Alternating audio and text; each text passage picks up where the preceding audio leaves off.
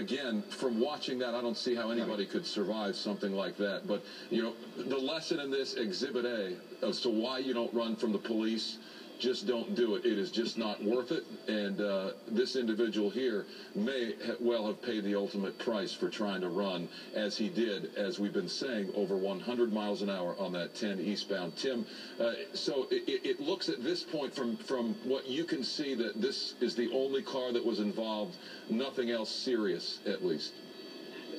Well, yeah, that's exactly what I saw. I just all of a sudden saw him go out of control as I was looking up for the LAPD helicopters overhead. And then I saw that second car go through the flames. But yeah, if he survives this, he owes his life to the LAPD for going up there and pulling him out. And he could have very well clipped that car. But going through this interchange here, it's very tight. And at that speed, it's not designed for that kind of speed, and it doesn't take much for you to lose control and go, you know, around in circles, and that's kind of what happened. But he could have possibly clipped that one car that went by him trying to get around, but he definitely lost control of that vehicle and hit that right side wall at a very high rate of speed, and of course going over on his roof. And you can tell, you know, these cars, they just don't normally explode like this when they crash.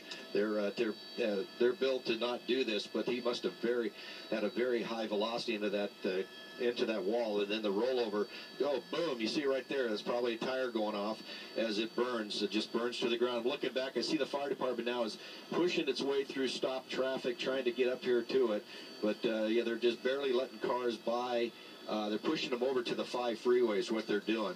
Getting them through there, but it was quite a crash here. Like I said, he owes his life to LAPD if he survived that initial impact. Boy, and what a scene that was. I mean, to see the officers go in, knowing that they're chasing, they don't know what they're going to expect, you know, and go in to try and pull the man out. Whether he survived or not is still the question, but what a scene that was to see. Yeah. And then them trying to put out the flames, and clearly that's still going. Well, there was just a brief moment where that car wasn't engulfed in flames. I mean, you saw the initial explosion, and when these officers approached the car, it was out enough for them to be able to pull this guy out of the car. Tim, did they have fire extinguishers with them, or was it just a brief lull in the flame?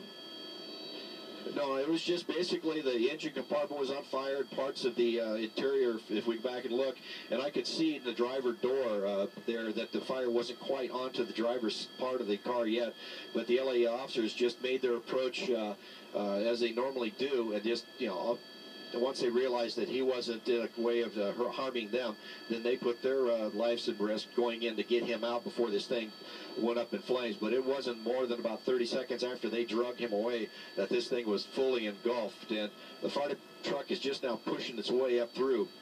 I got you over there, Levin. And it was pushing his way through the traffic. But you can see right there, they're still working on him on the right shoulder, just to the east of where the crash is. And like I said, they had one car that stopped down the street, down the freeway from them. And I don't know if that was a car they possibly clipped or not, but yeah, this car is going to burn to the ground before that fire truck could get through all the traffic, and then also the police cars that are stopped behind this. Anyway, so man, what a mess here. I'm trying to get a little bit closer here so I can try to maybe see them working on that the driver on the shoulder, but from what my cameraman Tim Deckett has told me, they have him propped up, so that's a good sign that he's still with us and that they saved his life. So we're going to try to get a better look at it if we can here with LAPD. Slide his light over to it, we will get that look. But isn't that a twist of irony? The cops he's running from end up saving his life. I mean, if he's sitting upright, clearly he's conscious. And what a miracle that would be. I mean, when you look at how that car went down in flames, what a miracle that would be. Incredible.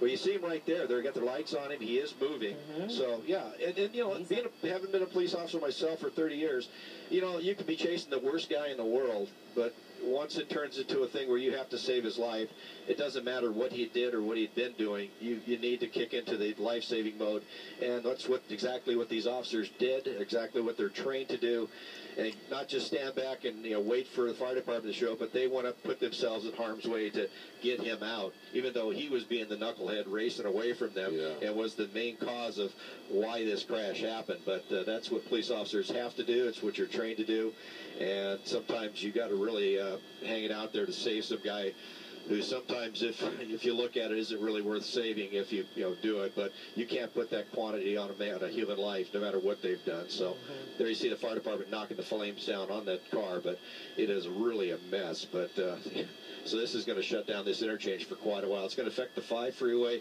as well as the 60 because it's right over the top, just past the Gore point for the split between the 5 and the 60. Imagine the story that guy has in the car behind him. Let's take a look at some of that traffic as well, because the backup looks like it's going to be pretty bad.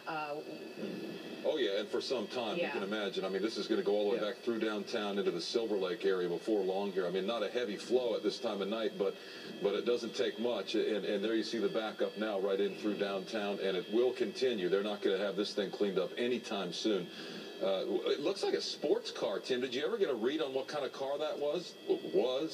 It was a red Mustang semi with the TBA or Police 18 TB5. That's affirmative. And then it was a red Mustang, high rate of speed. That what they put it out at, single driver. So yeah, it was a sports car, and it was unbelievable how fast he was going. So yeah, it's the first crash I've ever seen like this, where you get that much fire and that much crash at the end, and then to get the officers to save the guy.